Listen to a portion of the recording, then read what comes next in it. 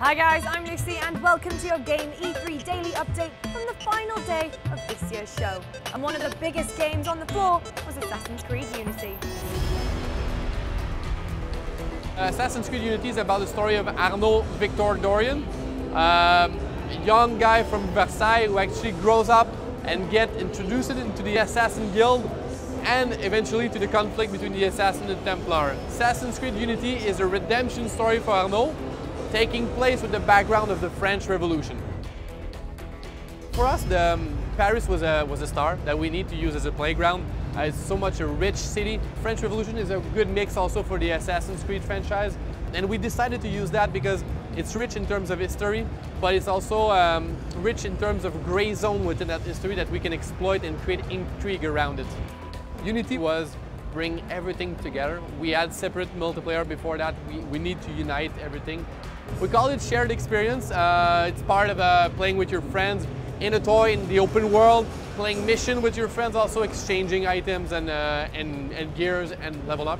So that's part of the shared experience. What we saw on the trailer and what we saw in the playable demo is actually the Brotherhood mission. So it's 4 players. You actually can do everything you do in single player usually. You can do it in multiplayer, so that means like assassinating, being 4 guys, stealth, navigation, fight, and everything. I think that's the major leap we've done for the next-gen title.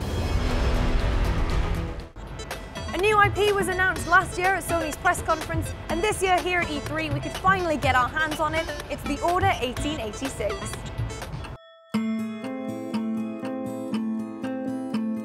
The Order 1886 is a third-person shooter based in London in the Victorian era.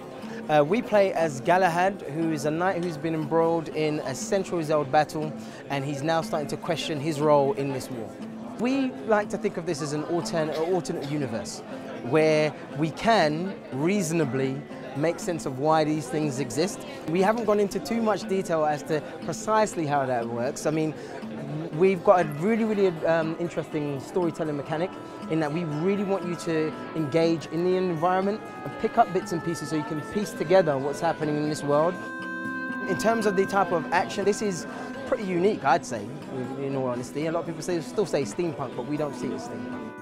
In a weird way, if you were to think about the era itself, you could say that Tesla has inspired a lot of what we see in-game at this particular point in time. We have Galahad, we'll have characters like Lafayette, who you've seen in here, Percival, and Isabeau.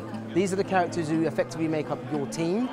Again, we haven't gone into too much detail with the individuals themselves, but it's safe to say that they've known each other a very long time, and they have a solid bond that we are going to play and pluck the heartstrings with over the course of the game.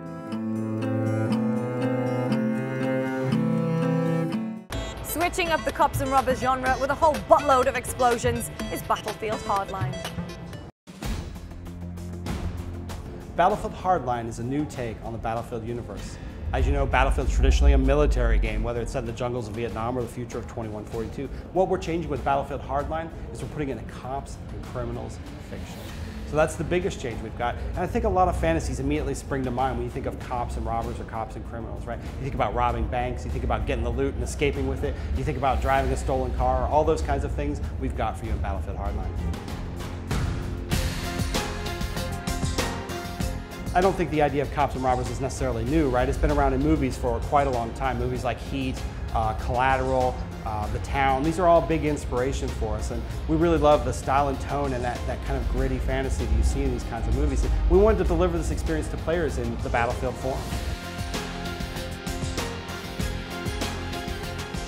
As you know, Battlefield offers a huge range of different types of experiences, and that's one of the things we're very focused on with Battlefield Hardline. We have a lot of exciting announcements upcoming for you about different game modes and different styles of play, and we really want to make sure that we cater to all those individual play styles and those niches that Battlefield traditionally does. Whether it's small, close quarters, tight maps, or large, sprawling rural maps, we've got you covered. We may be doing some interesting things you haven't thought about also.